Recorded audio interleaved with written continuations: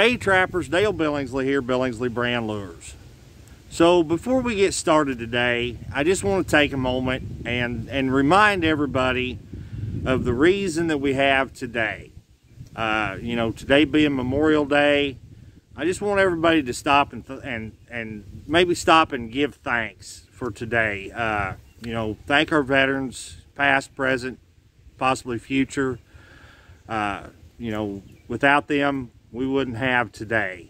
And you know, that's the one thing I am very proud of my country. I'm very you know, buy American when you can. You know, they're my favorite people.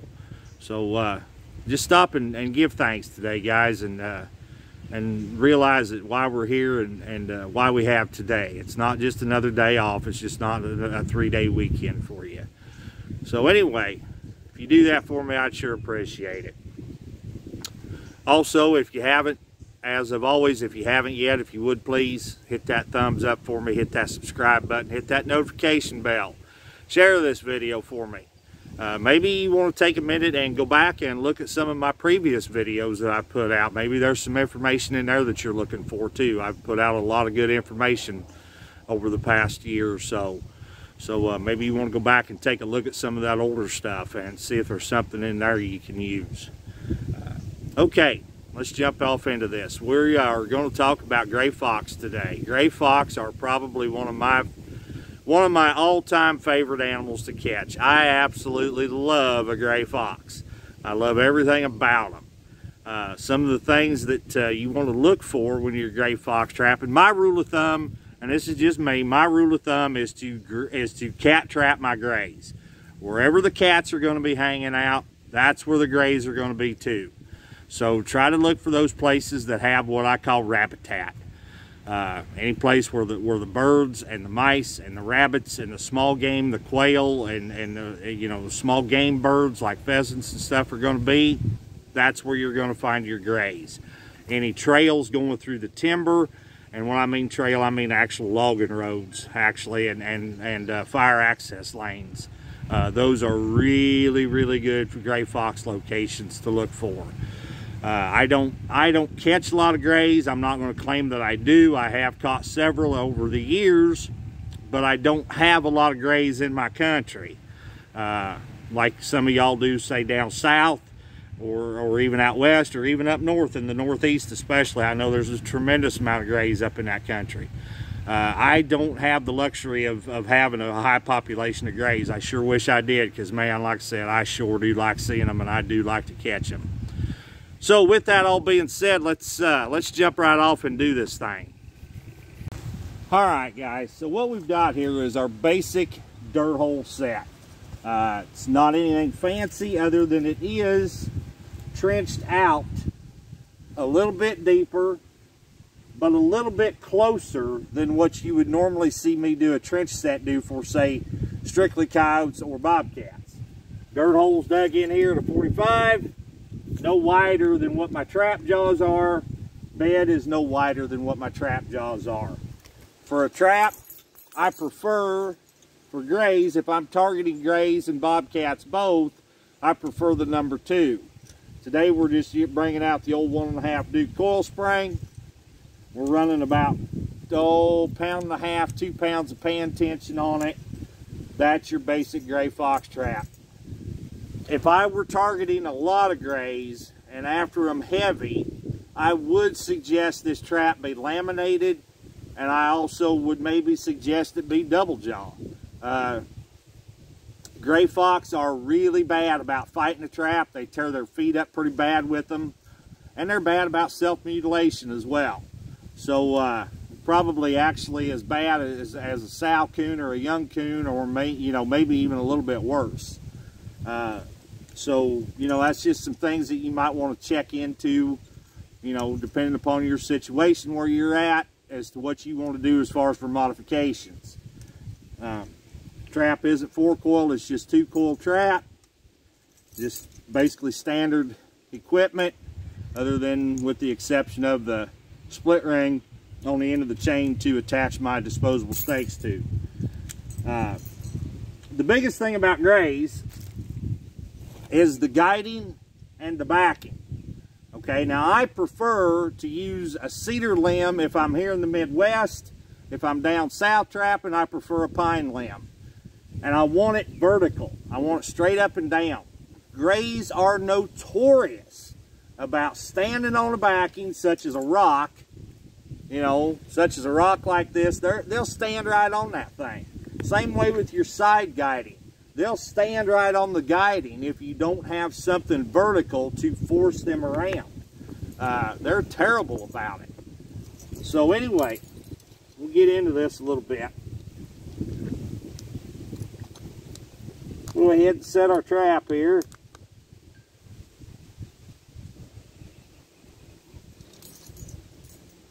Okay, now you can see that pan is way too high.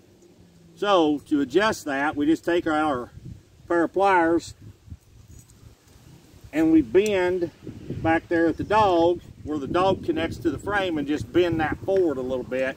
And then you can see now that pan's laid down there pretty level. That's very important. If you're running, say, number 3s only, like I do a lot, what I would do there is, of course, lighten up the pan tension a little bit, but also bury that big trap just a little bit deeper with a little more covering over it to kind of slow it down and put a little more dirt between his pad and the pan so that you don't make such a deep catch on that little gray. I've caught them poor little devils clear up there, you know, to their forearm. Nobody likes to see that. Nobody wants that. So bury it a little deeper, put a little more covering over it than what you normally would to allow for that. Also, the other thing you can do with that, if you choose to use 3s, is raise the pan up a little higher so that it fires a little sooner. Again, we go back to timing a trap. If you saw that video, or if not, go back and watch that video. How to time a trap to where it goes off where it should. So raise that pan up a little bit, and then when it fires, his foot won't be as far down in there. See what I'm saying? His foot won't be as far in there. You'll catch him across the toes and the pad like you should. Sorry, just swallowed a gnat. So, we place our trap in there, and we need to be back. Dadgummit. We need to be back there. Get that thing out of the way. Get it laid down in there where it goes. We're back, we're only back about 4 to 5 inches from the edge of our dirt hole to pan center. Okay, grays will work a set a lot harder than what a red fox will. They are very aggressive when they work a set. What we would do then is go in here and bed the trap in good and solid like we normally would. But for guiding, we would place a stick here along the dog side of the trap.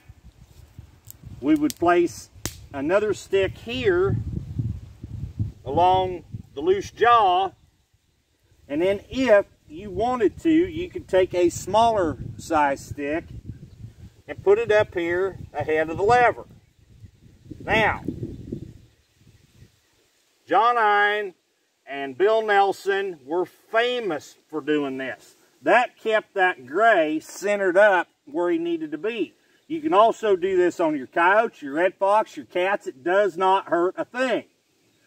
It keeps them more centered up to the pan and where you need them. If you don't like it, lose one of them. Lose the one off the loose jaw side, but keep the one at the dog and keep the one in front of the trap at the lever. Keeps that animal centered up more. Those are very important things, and especially with dealing with grays. Now again, dadgummit, I can't get him coughed up. Maybe I did there. You also want to try to put some kind of guiding here and here on the sides of your dirt hole, maybe, especially if you're using a big hole like this. Now, if you're using that Mickey Mouse wobble hole that you made with your driver or with a rebar stake, probably not necessary. I like to make a dirt hole look as natural as I possibly can.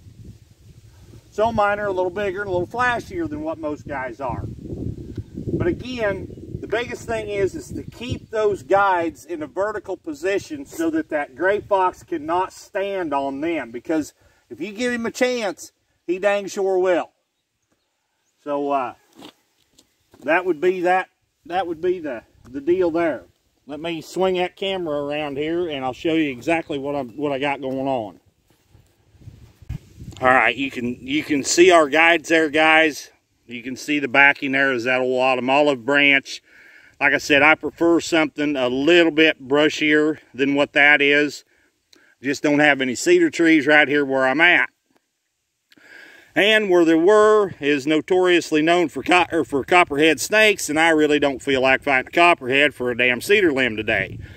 So we'll just go with what we got. So anyway, that would be the set once it was completely covered with a pan cover and everything of that sort. All right, guys, that was a pretty good little video there. It was kind of quick, but I believe there was some pretty good information in it for you if you choose to use it. Once again, I want to thank each and every one of you for stopping by and tuning in. I surely do appreciate it. Once again, this is Dale Billingsley with another one. Signing out.